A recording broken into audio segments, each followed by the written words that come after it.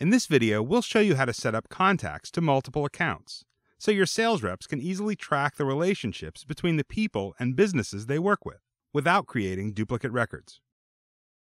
People often work with more than one company. A business owner might own more than one company, or a consultant might work on behalf of multiple organizations. That's why it's important to allow your sales reps to relate a contact to more than one account. Setup is quick and easy, but first, a bit of helpful terminology. The account listed on a contact record is the primary account. The relationship between a contact and its primary account is a direct relationship. Additional accounts can be related to the contact. These secondary relationships are indirect relationships. Got it? Good. Let's set up contact to multiple accounts.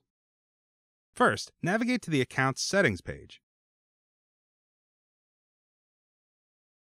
and enable the feature. It may take some time, so we'll send you an email when the process is complete.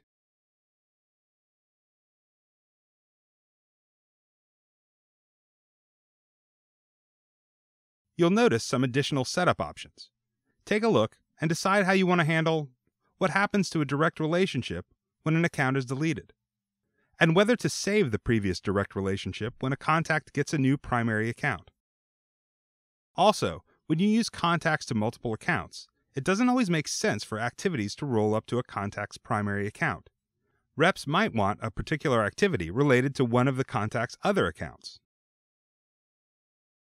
Head over to the Activities Settings page and turn off the automatic roll-up behavior. There are some things to consider when changing this activity setting. For details, take a look at the additional resources at the end of this video. You now have the Account Contact Relationship object, which is used to store the details about, you got it, the relationship between a contact and an account.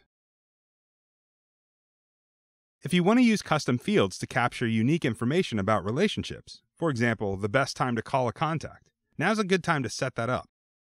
This can also be a good time to modify the page layout or create your own, so that you're capturing the most relevant details about the relationship. Next, make sure your account and contact page layouts include the necessary related lists. Go to the relevant account page layout, in this case, Account Layout. Click Related Lists, and add the related contacts related list. We recommend you modify this related list by adding the Direct field. That way, it'll be easy to see which contacts are directly related to the account. Because the Related Contacts related list automatically includes all direct contacts, you can remove the contacts related list from your account page layouts.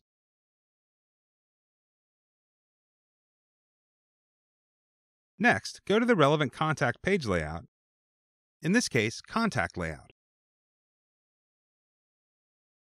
Click Related Lists, and add the Related Accounts related list. Again, we recommend you add the Direct field so it's easy to see which accounts are directly related to the contact. And that's it. Now your users can relate a contact to more than one account. No more needing to create duplicate contacts to capture these additional relationships.